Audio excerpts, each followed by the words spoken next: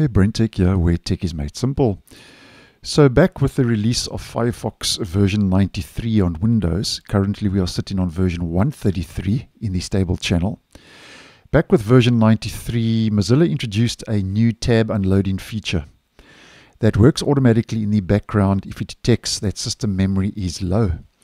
Now currently in Mozilla Firefox, the nightly version, which is an early preview version, sitting on version 135, Mozilla now is working on a manual tab unloading feature that can be accessed by right-clicking on a tab, which basically at the end of the day will let you speed up Firefox by freeing up memory and improving its performance manually instead of automatically in the background. Now how this all works is if we head to a tab and we right-click on that, here you'll see Unload Tab. So if you click on that, you'll see I'll be switched to another tab because it will unload and free up the memory on that tab that I've just unloaded.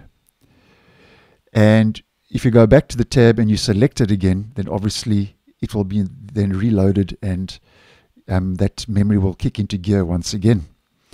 Now if you want to unload multiple tabs at once, you can just use Control and then just click on the relevant tabs. And then you just right click and it says unload 3 tabs and the same applies. And I get switched to another tab and the memory of those 3 tabs then is unloaded and freed up. So that's in a nutshell more or less how this will work. So as mentioned previously, it was automatically in the background. Now it's something you will have to do manually. And so instead of unloading tabs automatically, basically Mozilla is leaving the option up to you. Now this may be a good or a bad thing.